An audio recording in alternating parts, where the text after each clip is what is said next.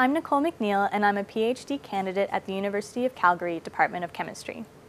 When we breathe, our cells produce energy, which is required for daily functions. However, the same process also produces byproducts such as peroxides. Peroxides are converted to more harmful compounds that are linked to oxidative stress, and this causes cell damage. Our body has a natural defense system against oxidative stress. It consists of a selenium-containing enzyme called glutathione peroxidase. Its function is to convert peroxides to less harmful compounds, and this reduces cell damage due to oxidative stress. Unfortunately, there are situations when our natural defense system is overwhelmed, such as when clot-busting drugs are administered after a heart attack or stroke. When oxygen-rich blood is released into oxygen-deprived tissue, there is significant production of peroxides, which leads to high levels of oxidative stress. Our lab focuses on the design and synthesis of selenium-containing small organic molecules that mimic our natural defense system.